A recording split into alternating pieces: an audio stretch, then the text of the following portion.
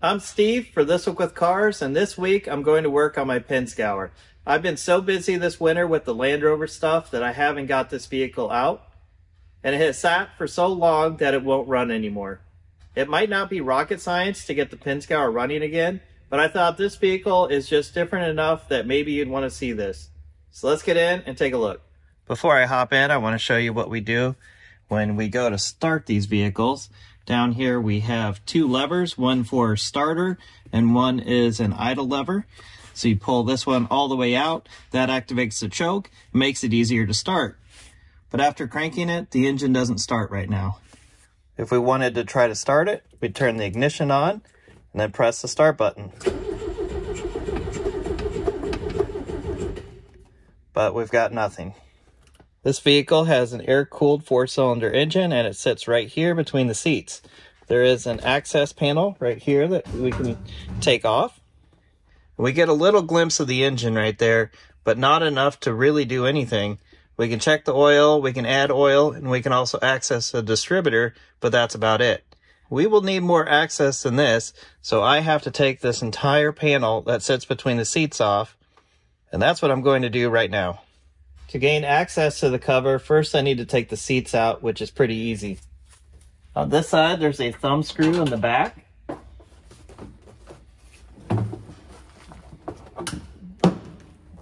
And on the passenger side, you just tilt them forward and they come right out.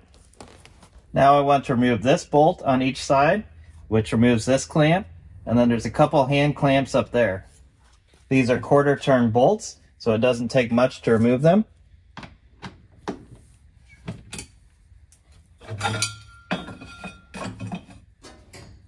I'll flip up the clamps and I can remove this.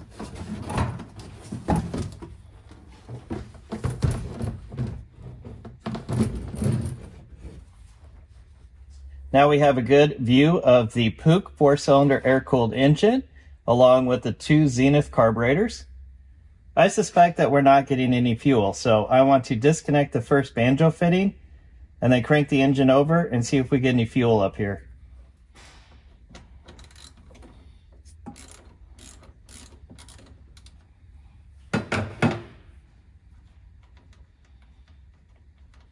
I'm just going to leave it a little bit loose and now I'll crank the engine over.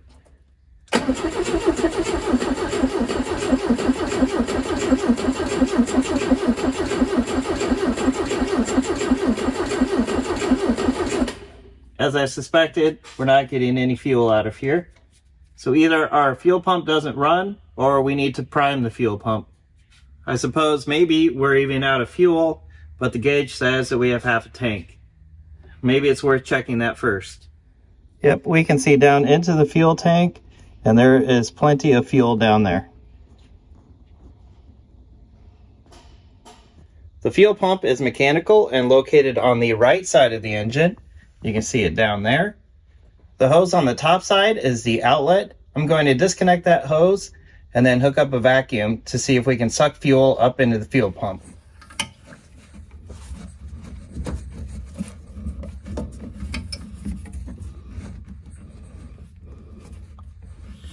This yellow hose that I put on is connected to a vacuum. I'm going to turn it on, see if any fuel comes out.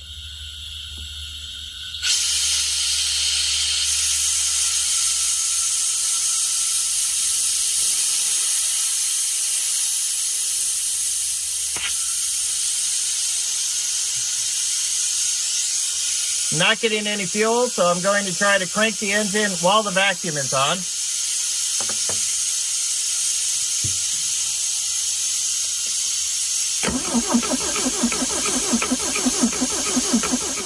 We're still not getting anything, so our problem is before the pump. Coming back from the pump, fuel flows from the filter first over there to the pump. So I'm going to disconnect the hose that goes into the fuel filter, see if we have any fuel here. I'm just going to use a short piece of pipe to adapt from this hose to my vacuum.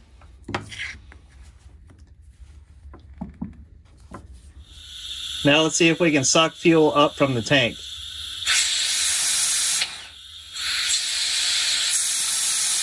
Yes, we're definitely getting fuel up here now. We were able to suck fuel up from the tank, so we either have a clogged fuel filter or these hoses had an air leak. If there's an air leak before the fuel pump will be sucking air instead of fuel because it's a lot easier to suck in the air than to raise the fuel up here.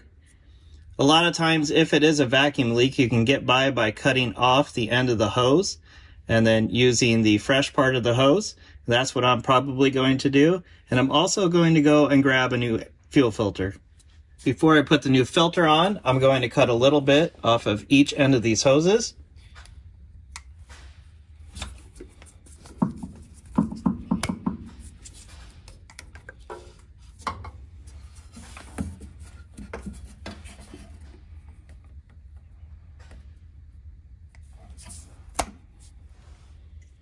Now I can install the filter, and remember, filters are directional, so look for the arrow on the filter so that you are installing it the correct way.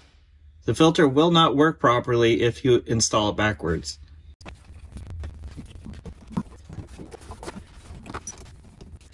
Now let's crank the engine over and see if we get any fuel out of the fuel pump.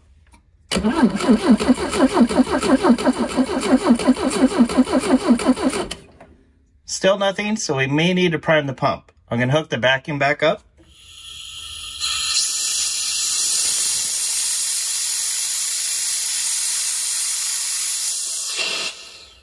This is kind of a bad design for the pump to get going because it has to suck fuel up here, which is higher than the pump before it gets down to the pump. The one advantage this does have is when you shut the vehicle off, all the fuel that's up here will rush down both to the pump and to the tank, keeping the pump primed. But for that to work properly, we first need to get the pump primed for the first time. So let's try pulling this hose off again, sucking fuel up into the filter, and maybe I'll put some fuel down this hose as well.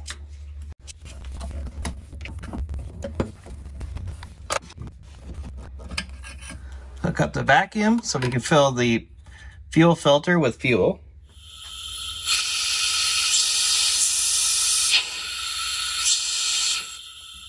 Fuel filter has fuel in it now. Let's connect this back up, tip it so that our fuel goes down to the pump. I am going to hold it in a tilted position while I crank the engine over.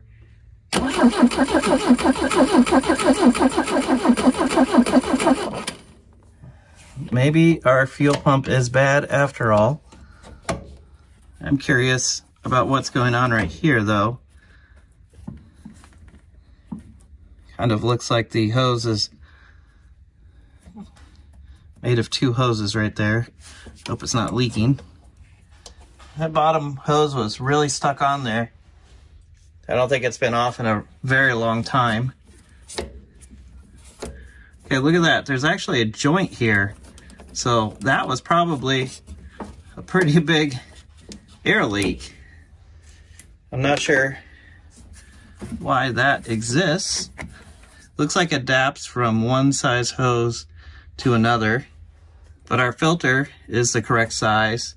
Maybe someone at some point had the incorrect filter size there and needed to adapt the hoses, but we don't need that.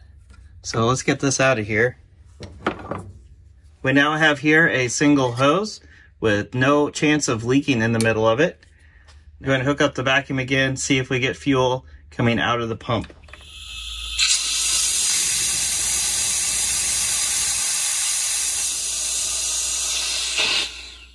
We're getting nothing, so it looks like the pump is coming out.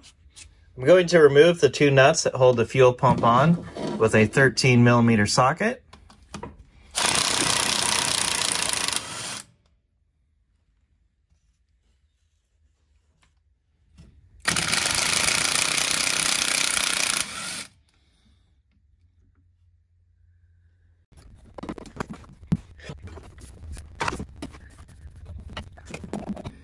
Now I can take it in the other room and rebuild it.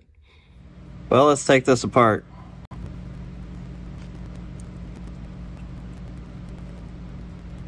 There is a couple creases over here and over here. This is pretty hard as well, so this might be what our problem is.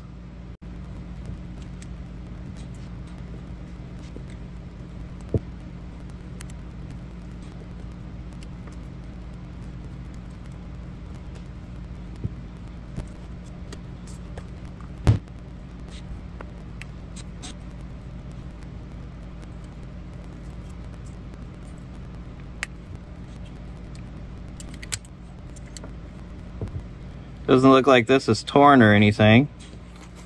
Let's check out the repair kit.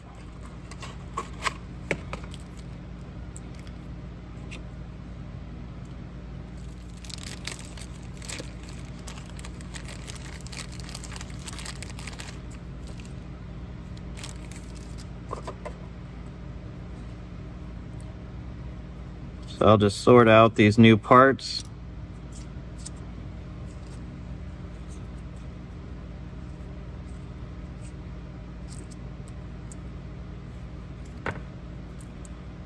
This part here feels much different than that one. So let's try to get that out.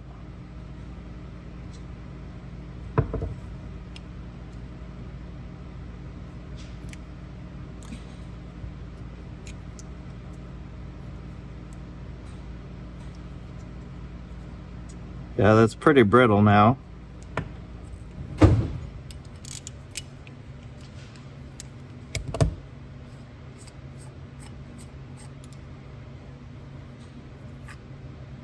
There's our little filter.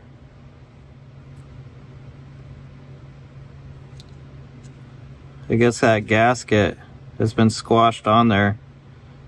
These things are just one piece now. Well, let's put it back together.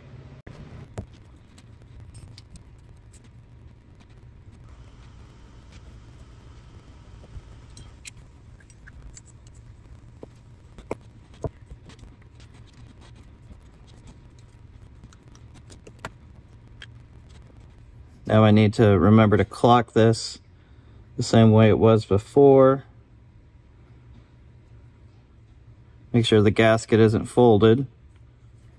I need to somehow get all of these layers to line up at the same time.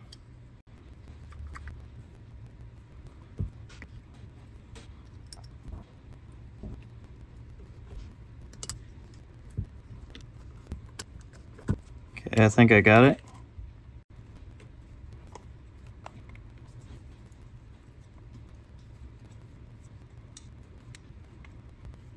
Okay, let's put it back in, see if we have a different result. Well, let's try this again. Crank it over, see if we get fuel out there.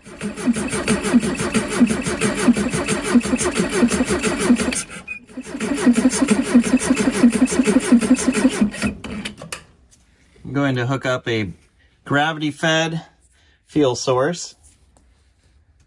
Let's put some fuel in the pump.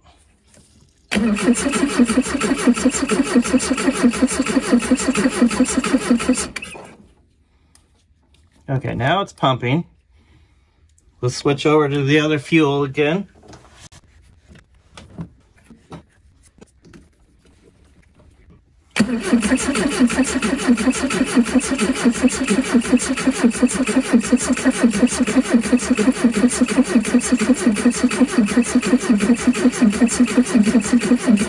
Okay, there we go. I think we're getting fuel from the fuel tank now.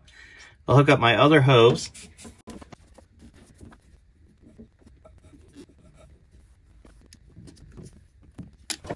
Now let's watch and see if we get any fuel here at this banjo fitting.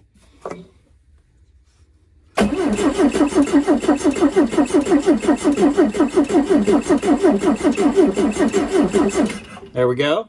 Now I can tighten this up and we should be able to start the engine.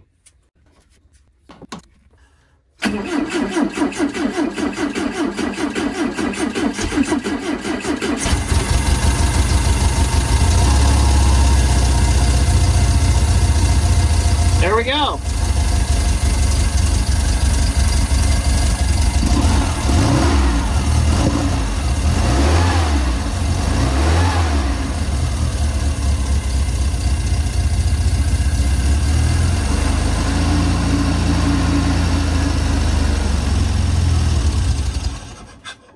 Sometime in a future video, I should rebuild the carburetors. I have not done that since I've owned this vehicle. But in the meantime, I'd like to drive it. So for now, I'm going to put all of this back together. Everything is back together now. And it should start easily.